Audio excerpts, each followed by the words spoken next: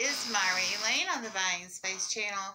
Today I'm finishing Tobit. It's been quite an adventure for me to read it. I've never read it before in my life. I've never had a Catholic, well, I have had a Catholic Bible before, and I gave that to my cousin at his confirmation because he's Catholic. And I wanted to explore the Inner Testament a little, and now I've finished Tobit after this reading. I'm not sure if I'll continue the Inner Testament. I've always heard about the Maccabees, but you know, I could read that on my own. But if you're enjoying this series, give me a thumbs up and put in the comments why you want me to continue with Tobit. I would really appreciate some feedback. My plate is full. I've got a ton of books coming in. Actually, like a pastor's library of books coming my way. So I'm going to reevaluate what I'm doing as far as my readings.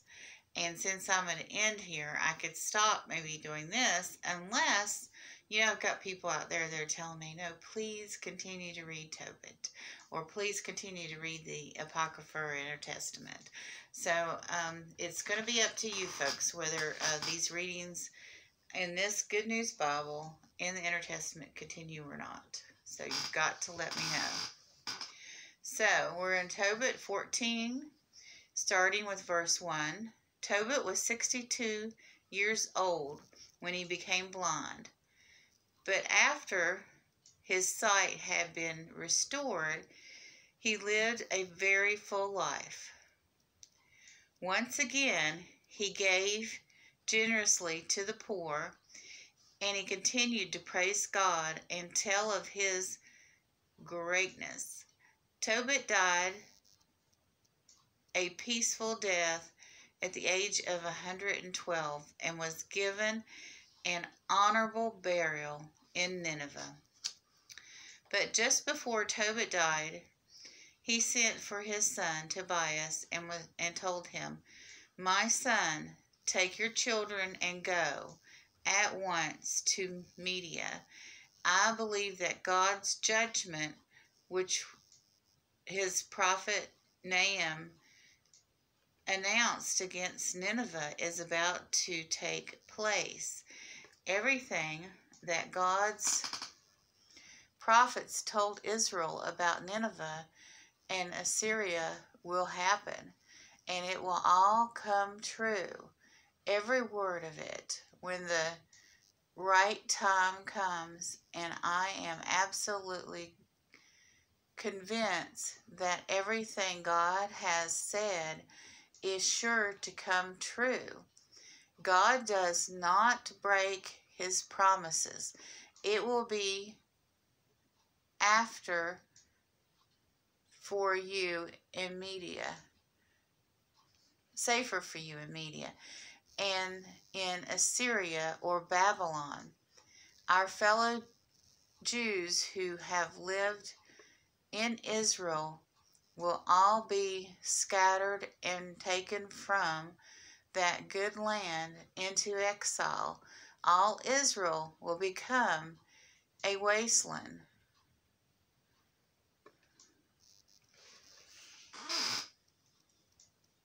Samaria and Jerusalem will be abandoned cities. God's temple will be burned to the ground, and I will lie in complete ruin for a while, and will lie in a complete ruin for a while. But God will have mercy on his people again, and he will bring them back to the land of Israel. They will rebuild the temple, but it will not be as splendid as the first temple. Not until the proper time has come, but when the time does come, all people of Israel will return from exile, and they will rebuild the city of Jerusalem in all its former splendor. They will rebuild God's temple in Jerusalem just as Israel's prophets have foretold. Then all the nations in the world will come back to God. They will worship him as the only true God and give up the idols which had led them into false worship. The nations of the world will praise the everlasting God by doing what he commands. At that time, God will save all the people of Israel who have been faithful to him. He will bring them together to Jerusalem and let them take possession of the land of Abraham. And they will live securely forever.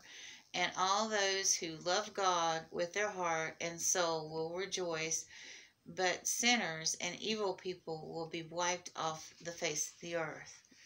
Now, my children, follow my instructions. Worship God sincerely and do what is pleasing to him. Bring up your children to do what is right. Teach them that they must give to the poor and must always remember to praise God with all sincerity. Tobias, my son, leave Nineveh now. Do not stay there. As soon as you bury your mother beside me, leave. Do not stay another night within the city limits.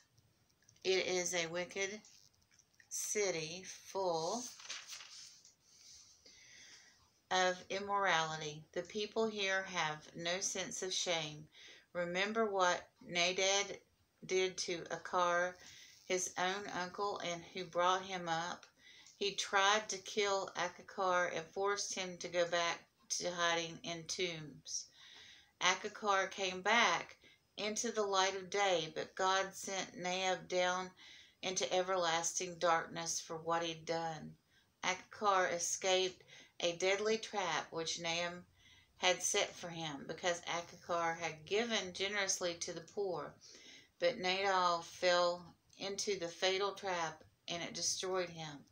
Now, my children, you see what happens to those who show their concerns for others, and how death waits for those who treat others unjustly. But now I am very weak. Then they laid Tobit in his bed. He died and was given an honorable burial. Later on, Tobit's wife died and was buried beside her husband. Then Tobias and his wife moved to Ekadan in Media, where they lived with Regel, Tobias's father-in-law, and Tobias took care of Edna and Regel in their old age and showed them great respect. When at last they died, he buried them in Aqaba. Tobias inherited Regel's estate as he had inherited the estate of his father, Tobit. At the ripe old age of 117, Tobias died, having lived long enough to hear about the destruction of Nineveh and to see King Cyrus of Media take the people away as captives. To Tobias praised God for the way that he had been punished the people of Nineveh and Assyria. As long as he lived, he gave thanks for what God had done to Nineveh. And that is the book of Tobit. Like I said, if you would like me to go on and read any of the books in the New Testament, the Judith is next. Please leave me feedback so I'll know what your wishes are. Because at this juncture, there are many different directions I could go with my readings. If you have suggestions, please leave them in the comments. And I'm looking forward to more reading in the future. I'm just not sure that I would want to read this all the way through unless I get strong feedback as to people that loyally listen. And that's what I'm looking for. God bless you all.